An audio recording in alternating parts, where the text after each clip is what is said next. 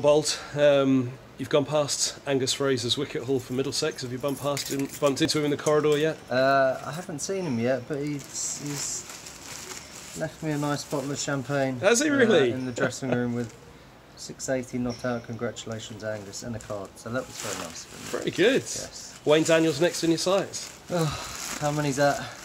Not many. Not many. I'll have to get there quick, I reckon.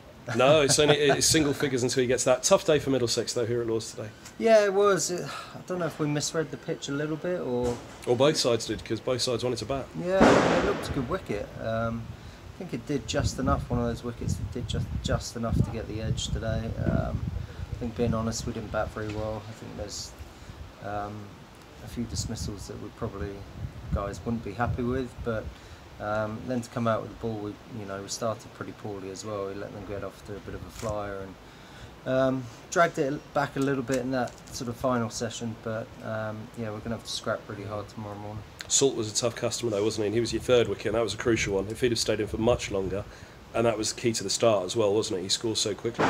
Yeah, he does. He kind of takes the game to you, so you've got to be right on it from ball one, which, if we're honest, we weren't quite there. So yeah, he sort of attacks and puts you on the back foot, but it was nice to get him out before he really got going, I guess. A little bit like Worcestershire last week. They were 3 down at the end of the first day.